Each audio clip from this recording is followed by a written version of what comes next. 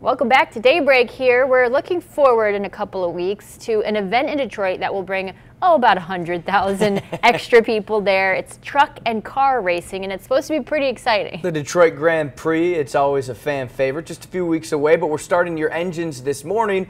24-hour News 8's Marvis Herring is live in downtown Grand Rapids. Marvis, you're getting ready to go behind the wheel of one of these. Oh, maybe not. What? Well, Casey, I'm ready to just jump into the driver's seat right now, but nobody would want to see that. It would be quite the scene if I was driving one of these race cars. I definitely don't think that I'm quite ready yet. I'll just stick to my Nissan Rogue right now, but we're going to take you live there. We're going to be talking with the race organizers as well as one of the race car drivers coming up, but the countdown is on for the 2017 Chevrolet Detroit Grand Prix. 100,000 people expected to be there. The infamous Raceway at Belle Isle is where you'll find all the action once again this year. You'll find a number of different cars racing this year, including some from the Verizon IndyCar Series and fan favorite trucks of the Speed Energy Stadium Super Trucks.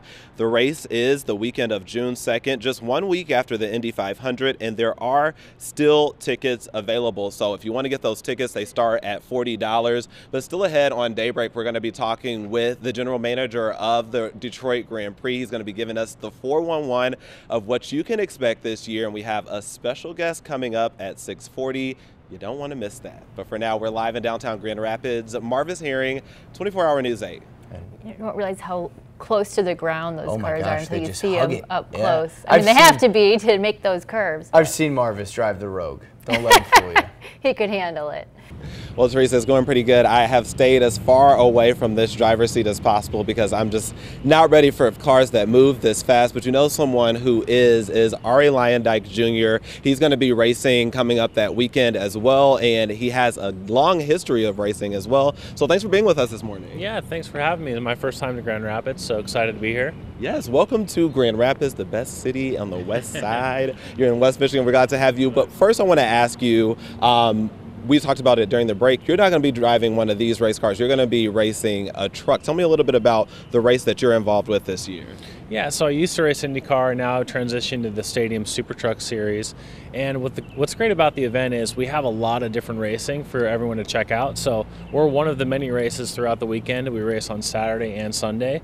So what these trucks are, just imagine a 4,000-pound race truck racing on the same race track as the IndyCars do, but with metal ramps. So we hit those ramps and we go, 150 to 200 feet through the air, and it's an all-out brawl for about 10 to 12 laps. And I would say it's more of a show than a race, but it's definitely exciting for the fans. Yes, I looked up some video from past races and saw those trucks flying off of those ramps. Definitely pretty entertaining there. Would you say this is a race or these are races that anybody could come out and check out and still enjoy? Oh yeah, for sure. I mean, the kids especially love our race trucks, and the great part is our paddock is situated in the fan village, so everyone can come check out the race trucks, meet the drivers, and it makes it really unique for the fans because they have such great access to us. One last short question is, do you have any special thing that you're doing to train for? I mean, flying off of these ramps and landing can't be a soft on the body. No, I mean, it actually isn't as bad as people think. The trucks are set up so well, so when we land, it's actually pretty soft.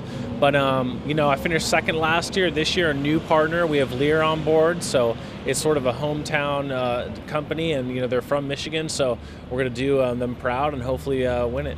All right, good luck, and there are still tickets available. We'll post more information on woodtv.com, but we're live in downtown Grand Rapids. Marvis Herring, 24-hour News 8. All right, thanks, Marvis. 100,000 people are going to be there in Detroit for the Grand Prix.